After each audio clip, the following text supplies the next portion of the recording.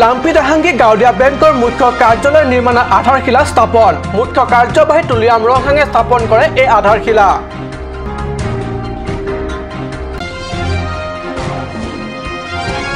বকলিয়াঘাটৰ নাগৰিকত্ব সংশোধনী বিধেয়ক 2016 বিৰুদ্ধে গণবিক্ষোভ ৰাজপথৰ ওপৰেদি কেইবা শতাধিক ছাত্ৰ ছাত্ৰীৰ প্ৰতিবাদী সমদল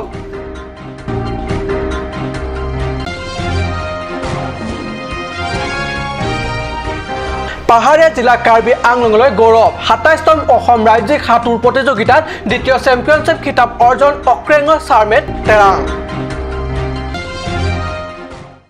নমস্কাৰ অসমীয়া প্ৰাইম টাইম বাতৰিত মই পৰহজ্যোতি শৰ্মাই স্বাগতম জনাইছো এতিয়া আগবাঢ়িছো প্ৰথমটো বাতৰিলৈ লাম্পি দাহাংগী গাঁৱলীয়া বেংকৰ মুখ্য কাৰ্যালয় নিৰ্মাণৰ আধাৰশিলা স্থাপন কৰিলে কাৰ্বি স্বায়ত্তশাসিত পৰিষদৰ মুখ্য কাৰ্যবাহী সদস্য তুলিৰাম ৰংহাঙে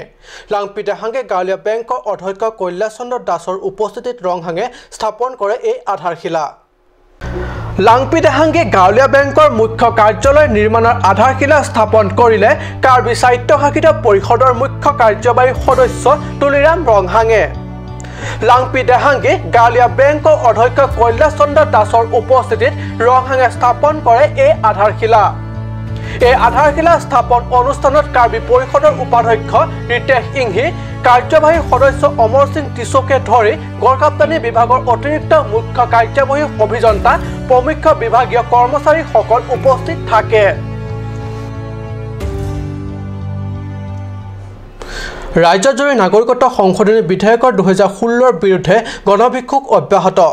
কাৰ্বি আংলঙৰ বকলিয়াঘাটতো 6 জুনত বিজেপি চৰকাৰে কাৰ্যকৰী কৰিবলৈ ওলোৱা উক্ত বিধেয়কৰ বিৰুদ্ধে প্ৰদৰ্শন কৰে তীব্ৰ গণবিক্ষোভ আসু বকলিয়াঘাট আঞ্চলিকৰ উদ্যোগত বাহিৰ কৰা এই প্ৰতিবাদী সমদলত কেইবা শতাধিক ছাত্ৰ ছাত্ৰীসকলে সমদলত যোগদান কৰে এই জুই জ্বলিছে জ্বলিবই হয় বাংলাদেশীৰ ৰক্ষণাবেক্ষণ দিয়া এই নাগৰিকত্ব বিধেয়ক 2016 কাৰ্যকৰী কথা ওলোৱা মুহূৰ্তৰে পৰা সমগ্ৰ অসম জুৰি যেন জ্বলিব ধৰিছে প্ৰতিবাদৰ জুই খিলঞ্জীয়া সুৰক্ষাৰ বাবে এই প্ৰতিবাদৰ জুই বিভিন্ন দল সংগঠনৰ বিভিন্ন সময়ত কৰি অহা এই প্ৰতিবাদ তথা গণবিক্ষোভৰ প্ৰতি কোনো প্ৰতিক্ৰিয়া প্ৰকাশ নকৰা বিজেপি প্ৰশাসন দন্তনে ৰাজ্যবাসীৰ বিশ্বাস ভংগ হ'ব ধৰিছে খিলঞ্জীয়াৰ অনাগত ভৱিষ্যতৰ সুৰক্ষাৰ স্বাৰ্থত সময় থাকোঁতে শাসকীয় দলটোৱে এই বিধেয়ক বাতিল নকৰিলে আগন্তুক সময় ৰাজ্যখনত অধিক উত্তাল হোৱা সম্ভাৱনা প্ৰকট হৈ উঠিছে উল্লেখেৰ ৰিপৰ্ট কাট নিউজ 27তম অসম ৰাজ্যিক সাঁতোৰ প্ৰতিযোগিতাত দ্বিতীয় চেম্পিয়নশ্বিপ খিতাপ অৰ্জন নমাটি পৰিষদীয় সমষ্টি অক্ৰেঙৰ চাৰমেন আসাম ষ্টেট ছুইমিং এছ'চিয়েশ্যনৰ উদ্যোগত গুৱাহাটী সৰুসজাই ষ্টেডিয়ামত অনুষ্ঠিত হয় এই প্ৰতিযোগিতা 27তম অসম ৰাজ্যিক সাঁতোৰ প্ৰতিযোগিতাত দ্বিতীয় চেম্পিয়নশ্বিপ খিতাপ অৰ্জন নমাটি পৰিষদীয় সমষ্টি অক্ৰেঙৰ চাৰমেন আসাম ষ্টেট ছুইমিং এছ'চিয়েশ্যনৰ উদ্যোগত গুৱাহাটী সৰুসজাই ষ্টেডিয়ামত অনুষ্ঠিত হয় এই প্ৰতিযোগিতা অক্ৰেঙৰ জংহাৰ গাঁৱৰ নিবাসী ৰাজেন তেৰাঙৰ পুত্ৰ চাৰমেন তেৰাং ৰাজ্যিক ভিত্তিত গুৱাহাটীত অনুষ্ঠিত এই প্ৰতিযোগিতাত দ্বিতীয় চেম্পিয়নশ্বিপৰ খিতাপ অৰ্জন কৰি চাৰমেনে নিজৰ পিতৃ মাতৃ তথা পৰিয়াল আৰু গাঁওখনৰ লগতে সমগ্ৰ জিলাখনলৈ গৌৰৱ কঢ়িয়াই আনিছে অক্ৰেঙৰ পৰা বিশেষ ৰিপৰ্ট কাট news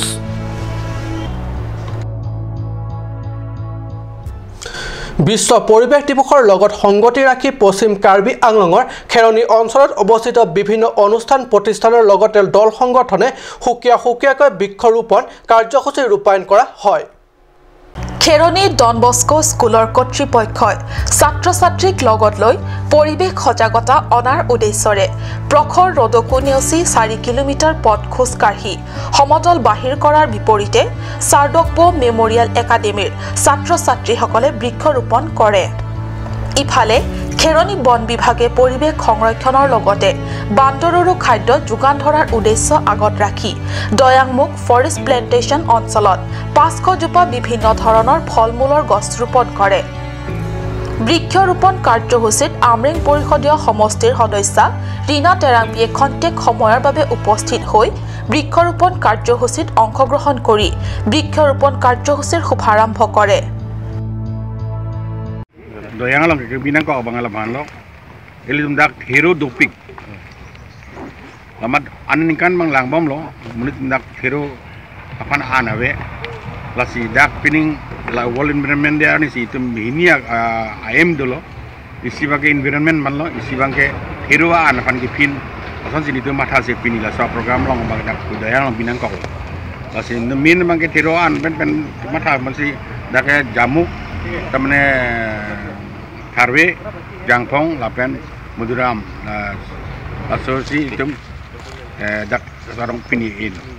kalau gitu jadi dak paro po arong itu dak elo asila so benefit long po besi mathal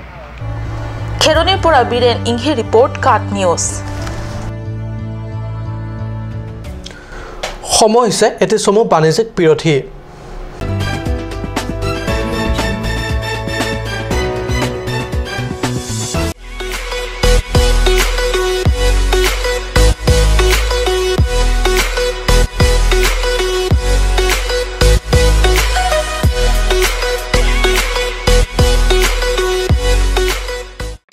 আজিকালি যিকোনো পাৰ্টি মানে কাঞ্জ জুচ বাইদি বেটো কমলাটো খাইছিলি না আনাৰ ৰসটো পাহাৰীয়া কমলা আৰু আনাৰ ৰসৰ পৰা তৈয়াৰ কৰা কাঞ্জ জুচ সম্পূৰ্ণ বিশুদ্ধ কাঞ্জ জুচ খাওক জীৱনৰ মজা লওক কাঞ্জ juice Jubu Sports Restaurant Lounge, HRSJ Complex, 2nd floor, Dharamnala Road, Difu, Karbi Anglong. The first and ever sports lounge in town. Tune you up with live music, Dare to Inject, Jam Pad, and pool game where you can play with friends or play with legends, along with seafood items like octopus, lobster, prawns, squid, tuna fish, and many more are available only at Jubu Sports Restaurant Lounge. For reservation, contact 9957381813 or 8638462619 or 8812998125.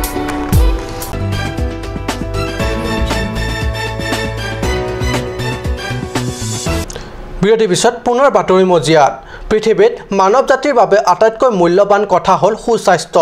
সুস্বাস্থ্য অটুট থাকিলেহে আন বিষয়ৰ ওপৰত চিন্তা চৰ্চা কৰা যায় কিন্তু সুস্বাস্থ্য ৰক্ষাৰ বাবে জিলা স্বাস্থ্য খণ্ডৰ অধীনত লক্ষ লক্ষ টকা ব্যয়েৰে বিভাগীয় সাজি দিয়া স্বাস্থ্য কেন্দ্ৰ বা উপস্বাস্থ্য কেন্দ্ৰত চিকিৎসক নাৰ্ছৰে ভৰি পৰাৰ বিপৰীতে বাদং উপস্বাস্থ্য কেন্দ্ৰটিত পৰিণত হৈছে ছাগলী গঁৰাললৈ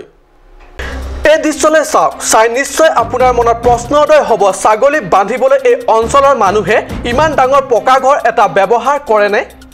দৰাচলতে এইখন পৰিয়াল কল্যাণৰ উপস্বাস্থ্য কেন্দ্ৰ আছে পশ্চিম কাৰ্বি আংলঙৰ হামৰেনৰ মহকুমাৰ পৰা প্ৰায় 22 কিলোমিটাৰ নিলগত ভিতৰুৱা অঞ্চল বাদং নামে স্থানত হামৰেন অসামৰিক চিকিৎসালয়লৈ গৈ চিকিৎসা গ্ৰহণ কৰা স্বাস্থ্য পৰীক্ষা কৰাবলৈ এই 22 কিলোমিটাৰ বাটকুৰি বাই যোৱাটো প্ৰায় অসম্ভৱ ৰং জাংফং মলাহিন আৰু লাংটুক থেপি গয়া ৰাইজে এইদৰে অসীম দুখ কষ্টৰে আহে হামৰেন চিকিৎসালয়লৈ যদিও এইখন অঞ্চললৈ ৰাষ্ট্ৰীয় গ্ৰাম্য আঁচনিৰ জৰিয়তে ৰাজ্যলৈ আগবঢ়োৱা বিনামূলীয়া পলিঅ' চিটা আদি দিবলৈ আহি স্বাস্থ্যকৰ্মীসকলে কোনোবা গছৰ তলত নতুবা কাৰোবাৰ ঘৰৰ চোতালতে চিকিৎসা সেৱা আগবঢ়াবলগীয়া হয় আনহাতে যাতায়াতৰ কুশল ব্যৱস্থা নথকাৰ বাবে বহু কষ্টৰে হামৰেন চিকিৎসালয়লৈ আহিহে স্বাস্থ্য আদি পৰীক্ষা কৰোৱাকে ধৰি সন্তান প্ৰসৱ কৰাবলগীয়া হয় এনে পৰিপ্ৰেক্ষিতত দুখীয়া পিছপৰা এলেকাৰ ৰাইজৰ কথা প্ৰাধান্য দি বৰ্তমান কাৰ্বি আংলং স্বায়ত্তশাসিত পৰিষদৰ মুখ্য কাৰ্যবাহী সদস্য তুলিৰাম ৰংহাং নেতৃত্বাধীন পৰিৱৰ্তনকামী বিজেপি চৰকাৰে বাদং অঞ্চলৰ সুবিধাৰ্থে চিকিৎসা সেৱা পাব পৰাকৈ সুবিধা কৰিবনে কান্দুলিৰ পৰা ৰংবং তেৰাং কান্দুলি গ্ৰামীণ ডাক সেৱা কৰ্মচাৰীসকলৰ অনিৰ্দিষ্ট ধৰ্মঘট অব্যাহত সপ্তম দৰমহা আয়োগৰ ভিত্তিত সমগ্ৰ ৰাজ্যজুৰি গ্ৰামীণ ডাক সেৱা কৰ্মচাৰীসকলে যোৱা 22 মে'ৰ পৰা পালন কৰি আহিছে ধৰ্মঘট কাৰ্যসূচী গ্ৰামীণ ডাক সেৱা কৰ্মচাৰীসকলৰ অনিৰ্দিষ্ট ধৰ্মঘট অব্যাহত সপ্তম দৰমহা আয়োগৰ ভিত্তিত সমগ্ৰ ৰাজ্যজুৰি গ্ৰামীণ ডাক সেৱা কৰ্মচাৰীসকলে যোৱা 22 মে'ৰ পৰা পালন কৰি আছে ধৰ্মঘট কাৰ্যসূচী সেইমতে বোকাজান ডাক সেৱা কৰ্মচাৰীসকলেও এই কাৰ্যসূচী পালন কৰি আছে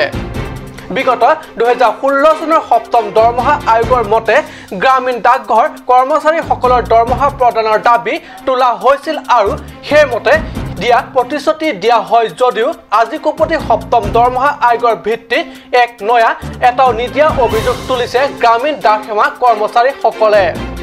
আপোনালোকে কিহৰ কাৰণে আন্দোলন কৰা হৈছে? আজি আমি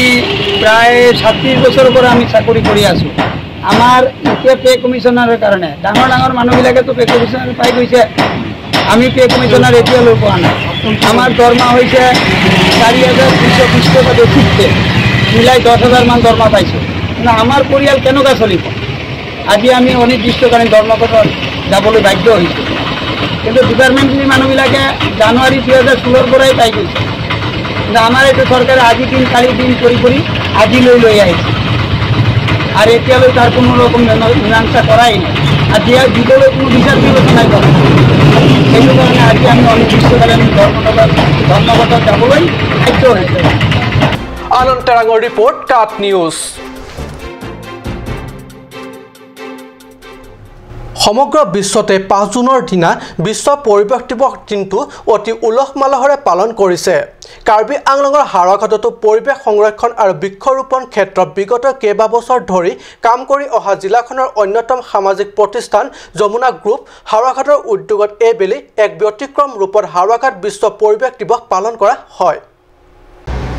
স্কুলীয়া ছাত্ৰ ছাত্ৰী আৰু বিভিন্ন অনুষ্ঠান প্ৰতিষ্ঠানত পৰিৱেশ দিৱস সন্দৰ্ভত সজাগতা অনাৰ লক্ষ্যৰে বিভিন্ন মূল্যৱান গছপুলি বিতৰণ কৰাৰ লগতে গছপুলিবোৰ লালন পালন আৰু ডাঙৰ দীঘল কৰাৰ দায়িত্ব উঠি অহা প্ৰজন্ম অৰ্থাৎ ছাত্ৰ ছাত্ৰীসকলৰ হাতত অৰ্পণ কৰে। যমুনা গ্ৰুপ পৰিচালন সঞ্চালিকা মঞ্জু বৰা আৰু মুখ্য কাৰ্যবাহী বিষয়া হিৰণ্য ভাগৱতীৰ নেতৃত্বত যোৱা দলে হাওৰাঘাটৰ বিভিন্ন অনুষ্ঠান ক্ৰমে অক্সফৰ্ড একাডেমী, হাওৰাঘাটৰ উচ্চ মাধ্যমিক বিদ্যালয়, শ্ৰীমন্ত শংকৰদেৱ বিদ্যালয়, শংকৰদেৱ বিদ্যা নিকেতন, নগৰ বালিকা উচ্চ মাধ্যমিক বিদ্যালয়, জনস্বাস্থ্য বিভাগৰ কাৰ্যালয়, হাওৰাঘাট গাঁও সমিতি কাৰ্যালয়, হাওৰাঘাট মহাবিদ্যালয় কাৰ্যালয়, ৰাইজিং একাডেমী বিদ্যালয়, হাওৰাঘাট চৰকাৰী মধ্য ইংৰাজী বিদ্যালয় আৰু নগৰ প্ৰাথমিক বিদ্যালয়ৰ লগতে হাওৰাঘাটত নৱনিৰ্মিত অগ্নি নিৰ্বাপক আৰু আপতকালীন বিভাগৰ মুখ্য কাৰ্যালয়ত গছপুলি বিতৰণ কৰাৰ লগতে ৰোপণ কৰা হয়। আনহাতে সন্মিলিত কাৰ্বি আংলং জিলা ছাত্ৰ পৰিষদৰ হাওৰাঘাটৰ আঞ্চলিকৰ উদ্যোগত হাওৰাঘাট মধ্য ইংৰাজী বিদ্যালয়ত গছপুলি ৰোপণ কৰাৰ লগতে হাওৰাঘাট পৰীক্ষা কেন্দ্ৰৰ যোগেদি সুখ্যাতিৰে উত্তীৰ্ণ শিক্ষাৰ্থীসকলক সম্বৰ্ধনা জনোৱাৰ উদ্দেশ্যে এখনি সম্বৰ্ধনা অনুষ্ঠানৰো আয়োজন কৰা হয়। হাওৰাঘাট চৰকাৰী মধ্য ইংৰাজী বিদ্যালয়ৰ প্ৰধান শিক্ষক বিদ্যাৰাম সিংনাৰৰ সভাপতিত্বত অনুষ্ঠিত সম্বৰ্ধনা অনুষ্ঠানত উচ্চ আৰু উচ্চতৰ মাধ্যমিকত সুখ্যাতিৰে উত্তীৰ্ণ হোৱা কৃতিমানসকলক গছপুলি আৰু ফুলাম গামোচা আৰু প্ৰশস্তি পত্ৰৰে সম্বৰ্ধনা জনোৱা হয়। এই অনুষ্ঠানত ললিত চন্দ্ৰ হাজৰিকা, মিনু শইকীয়া বৰা, বিমল ধৰ, প্ৰদীপ কুমাৰ বৰা প্ৰমুখ্যে বহু গণ্যমান্য ব্যক্তি উপস্থিত থাকে। আনহাতে পৰিৱেশ দিৱসৰ লগত সংগতি ৰাখি স্কুলীয়া ছাত্ৰ ছাত্ৰীসকলৰ মাজত ৰচনা আৰু আকস্মিক বক্তৃতা প্ৰতিযোগিতাৰো আয়োজন কৰা হয়। হাওৰাঘাটৰ পৰা গৌতম চন্দাৰ ৰিপৰ্ট, কাট নিউজ।